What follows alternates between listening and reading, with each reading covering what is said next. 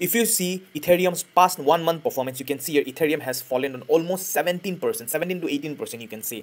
You see here Ethereum has just been falling since its merge in a bearish cycle, leaving bull traps in each and every bumps. You can see here why Ethereum has been falling down. It's not because just Ethereum, the whole crypto market is falling down. It's because the whole world has not accepted crypto as the main green medium of transaction revolution, digital revolution.